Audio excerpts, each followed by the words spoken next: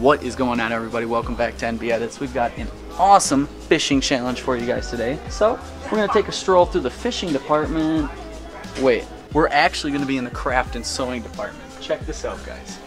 What we're gonna be using is thread as fishing line. Obviously, fishing line can sometimes get pretty expensive, so we're finding a different alternative to use, and we've got plenty of different color choices, different prices, different styles of thread, so we're gonna look through these and find something that we like. All right, so it looks like we've got multiple different types of threads. There's an all-purpose thread, there's a hand quilting thread, there's upholstery thread, there's thread for buttons. We've got all kinds of different stuff, so we're gonna test the durability on a few of these, find a color that we like, find something that's gonna work for us. All right, so we've tested out a couple of these different threads. The all-purpose thread does not seem durable enough for us at all. So we're gonna put this stuff back. What we found is it's actually our cheapest option as well. You get 50 yards of the button and craft style thread. So we've got a couple different colors here. This stuff is definitely way more durable, so that's going to give us a lot better hook set ratio, and hopefully we don't get nearly as many break-offs with this thread. So out of all of these colors, I'm going to tell you right now, Brandon, my choice is the forest green. Forest green? If I can grab this. I mean, 100% my color. Let me see this. This does actually look like braided line. I'm not going to lie. And it's a way cheaper option. Yeah, for only $1.27 for 50 yards. We're probably gonna have to get 2 or 3 of these, so we've got 100, maybe 150 yards in case we do encounter a break off. But I'm gonna go with the Yale Blue. Ooh, interesting. Yale Blue. I mean, smart kids go to Yale, right? And blue's the color of the water, so hopefully that helps me out. So we're gonna take these, we're gonna get a couple of them, probably buy 5 or 6 of these. We're gonna get rigged up with these, and we will see you guys tomorrow morning out on the water.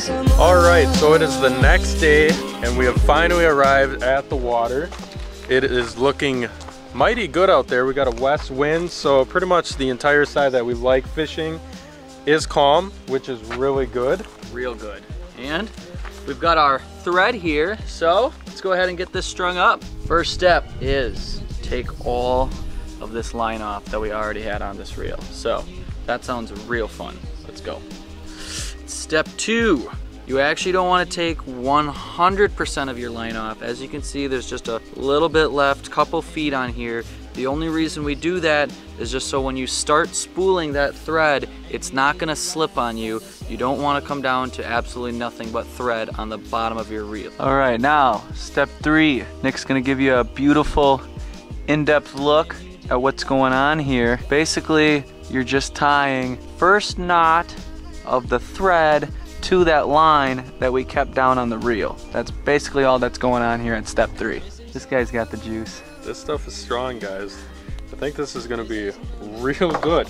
And you know, like you said, water's looking pretty blue, so got a good feeling the blue line's gonna do pretty good for him. Okay, final step, step 4. Start putting the good old thread on. And look at that.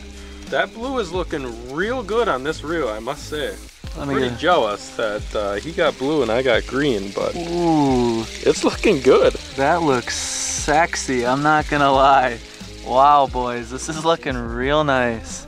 There it is. Okay, 50 yards. That's it right there? That's it, 50 yards. And I actually think that's all you're gonna be able to fit on there. Yeah, I don't really think you're gonna be able to fit a whole lot more on there. So, it's a little thicker. It's probably the diameter of, I'd say, I don't know, 50-pound braid normally. So you're obviously not gonna fit a whole bunch on your reel because that's just the way it is. But that should be all we'd need. We're just gonna be casting the shoreline. The fish are on their beds, so we should be perfectly fine. And we got the extra ones just in case some stuff really goes wrong. Step 5, tying on your lure. Actually the final step, whatever you choose to use today. Today we're gonna obviously be going for bass, so you know what we're gonna be using is the wacky rig. The almighty wacky rig of northern Wisconsin. Something about it, it just proves to be the best thing ever created for bass fishing, and on their beds you don't get better than that. So this one's all good. I gotta do mine still. Actually, yeah, I gotta do mine. This is Brandon's art. I don't know why I'm doing his, but I'm gonna do mine, and then we're gonna get out there. I'm just the film guy, okay? Leave me alone. And I'm gonna do mine, and we're gonna get out there and catch some fish. Boom. Just like that. We're out. And guys, we're actually in a boat today. Brandon and I have not been in a boat together quite some time, honestly.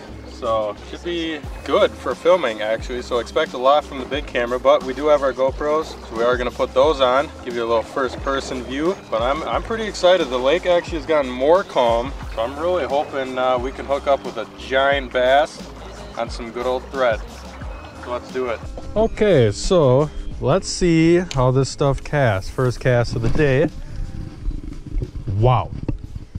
Beautiful. That was beautiful, actually. That literally just feels like I'm casting braid. It wasn't grinding on the eyes or anything, so I don't think tearing it will be too easy. I don't know. That casted really good. Now we just got to see how it holds up against fish. So the first fish is just a small guy, but that's the first fish on thread for me, and it held up. Let me hey, you're snagged. Little guy, get him back. But let's examine this thread, see what's going on. It's looking like it's still in one piece. Casts well, catches fish just fine. Guys, this could be a game changer. Power move for sure. Definitely just hook set the crap out of that log or rock, whatever this is. But, okay, so it held up. Okay, so a little bit of a change of plans that's gonna happen. I went in for Brandon's lure, like you guys probably saw after I caught that bass. He got snagged, and the prop on the trolling motor happened to snap. So this is no longer in use. So we're gonna have to make a game plan here and figure out how we're gonna move. We could row, but we're not in the 1970s, so we're not gonna do that. My grandparents live about a mile that way, so I think we're going to go over there, well, rowing over there to the boat landing, pack up, go get the kayaks, come back, and then we're gonna complete this challenge for you guys. So that's what the plan's gonna be. We are gonna get on top of some fish, but unfortunately, this kind of stuff happens and you got to deal with it, but that's okay, so let's go do it. Just listen to this, guys. When the fish are in their beds, you're in shallow water, you don't want to be ripping through the water in your boat. For all those old guys, not old, sorry, I don't mean to insult you, but for all those people that were around, that are watching right now, that rowed a lot when they were younger, I feel sorry for you. Because this sucks. Hey, you gotta go over there. Okay. Rowing sucks. All right, guys, so we're back to the lake. We got the kayaks. That took exactly 17 minutes, 35 seconds. I timed it. Why, I don't know. Way too long. But it took way too long. So we're gonna get out there. We're gonna do some fishing. And we're gonna complete this challenge. Yes, and I have an idea. How about now, since we actually have, like, you know, both kayaks, we're gonna be separated, little 1v1 action. Like me versus you, challenge inside of a challenge. Fishing thread, and the challenge is most fish? Most fish. Whoever catches the most fish by, we'll just say 8:30 tonight. Deal. Deal? Yep. Okay, there it is, guys. You heard it. And you know what? Nick caught one, actually, on the boat. I'm gonna spot him that point. I'm gonna give it to him. Already, wow. Yep, I'm gonna be that nice. That's how confident I am in the frickin' blue line. That's how confident I am, folks. All right, no more wasting time. Let's get out there. I'm gonna kick your rear. So see ya, go. Oh yeah, baby. Woo! Okay. Never should have gave you that point. Dude, the thread though, that's my first one on the thread right there. The thread is doing the trick. That blue is so sexy. That held up so well. I mean, not like a giant fish or anything, but it worked really good. I was surprised. It felt like he swiped at it. He hit it really hard and was swimming at me, so I thought it was a northern at first, but that was a good fish. Oh boy. Number 3. Come on up here. Just another small one, but hey, we're here to prove that 1, I can beat Brandon, and 2, that thread can be used as fishing line. That's a better one. Not a monster, but a good one.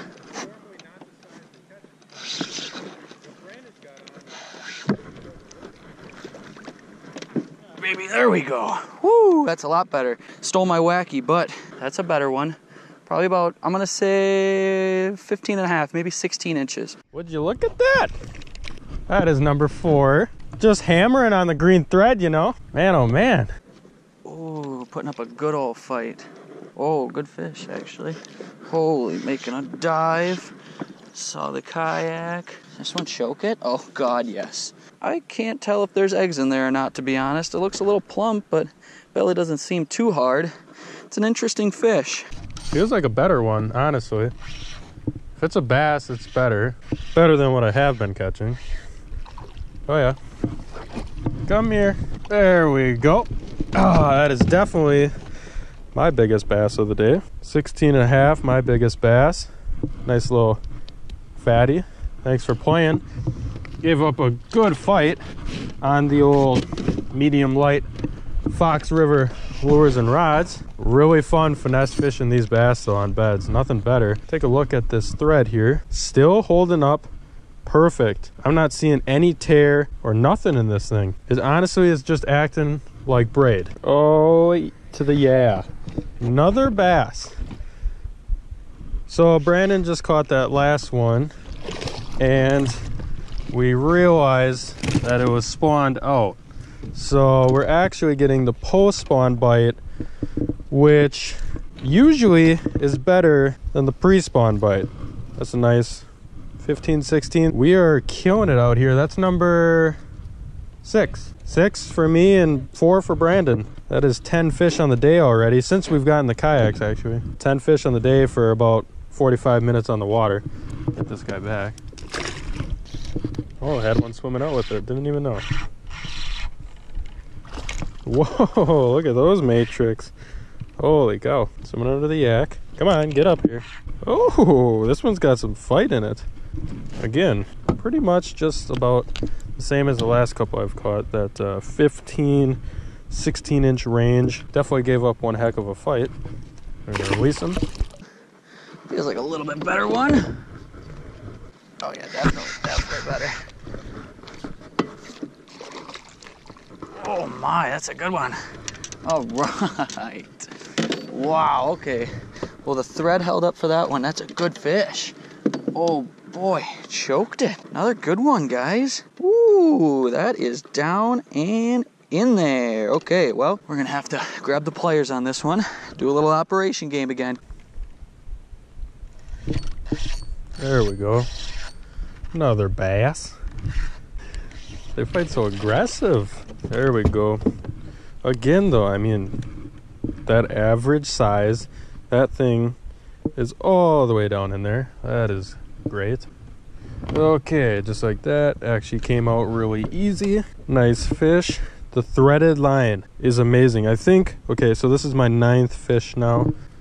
I'm thinking one more. When I get to 10, I'm going to actually switch from the wacky. I'm going to do a little popper action.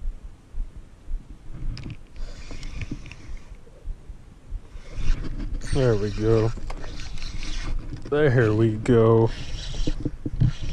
This is the 10th one if I can land it. Just a little guy. But it's number 10 of the day for me. Just a little guy.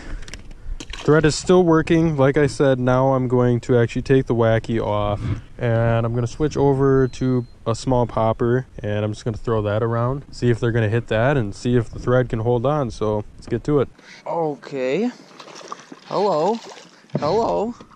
Ooh, that's a good fish. Oh my. Hello.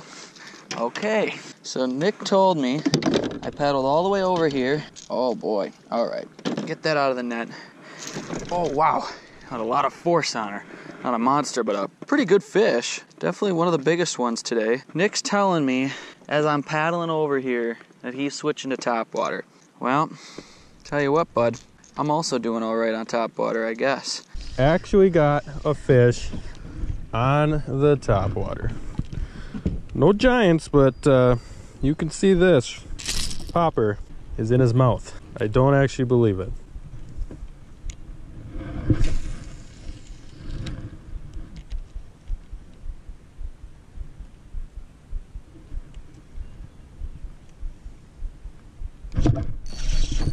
There's one. Didn't crush it, but just sucked it in. Jeez. Fish fight so hard on a medium light rod. Come on now. It's a decent fish. This one's actually still got spawn in it, believe it or not. But these fish are extremely aggressive. There we go. Oh yeah, making a lot of ruckus. Get in there. Woo! Making ruckus. Just the way I like it. Oh yeah. That's probably the best one of the day. Probably close to 16 maybe. Okay guys, so we just rode back to shore and we're now at the landing. It was a pretty good day out there, and we just want to say thank you guys so much for staying with us for the entire challenge. Unfortunately, I did not come out on top on this one. And it's funny because it was all his idea and he just thought he could beat me.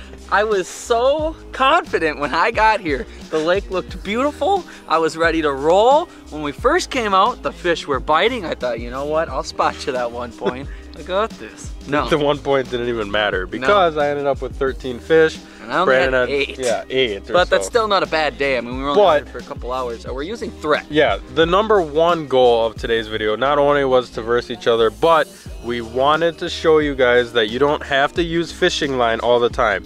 Obviously, you've seen us do this before with dental floss, and it did work. The only flaw to that was that it was sticky and it eventually wore out. Yeah. This stuff, on the other hand, this stuff never frayed. Cheap, never frayed, never had a break off. No, not once. I mean, it really, really was good stuff, honestly. This is stuff I would use, actually, if I needed to. Yeah, if you wanted to go absolute bottom dollar, you've seen it before, go with the dental floss. And if you want to step up maybe an extra 50 cents, that's all we're talking here.